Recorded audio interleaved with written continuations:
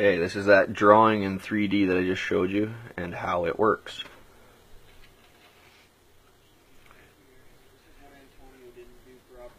Measure the angles.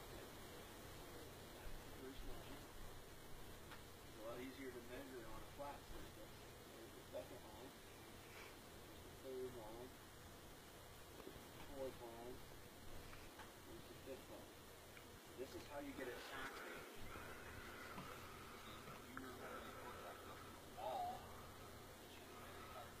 Okay, I just explained how the sextant works there again.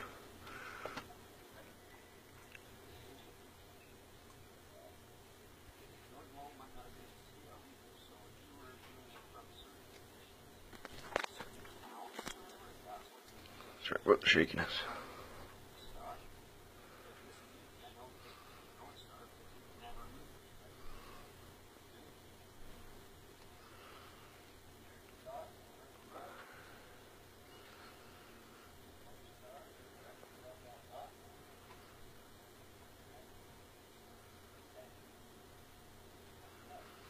Doesn't quite make sense from this angle, but when you get down to the where the actual stars are taken from, it does make sense. They all point to that clock in the background. Watch.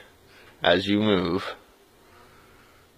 I'm trying not to move the angle of it, I'm just trying to move the camera, but it's hard to do. As you move, they all point to it. That's how my 3D model works. And can only work on a globe, and only a globe of this size. If the globe is any bigger, they don't point to the star anymore. If the globe's any smaller, it doesn't point to the star anymore. If the globe's flat, it doesn't point anywhere near the star.